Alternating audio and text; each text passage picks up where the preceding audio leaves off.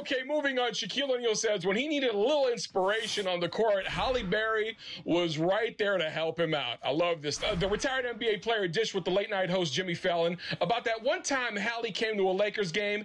Well, Shaq went on to admit that he got distracted a couple times during those big games at the Staples Center. But when he saw Halle was front and center, he was focused. And here's what he told Jimmy. I got to the bench and say, Halle Berry's at the game.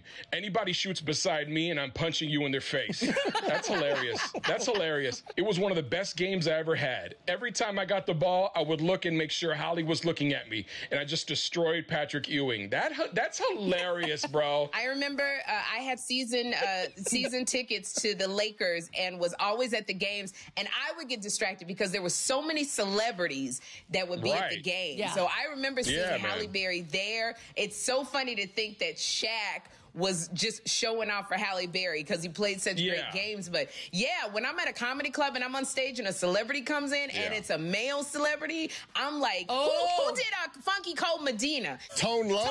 Tone Loc came in to see me at the Comedy Store, and he was there, not to see me, but he was there. And I was like, oh, it's a Funky Cold Medina guy. I pranced around that stage like a horse.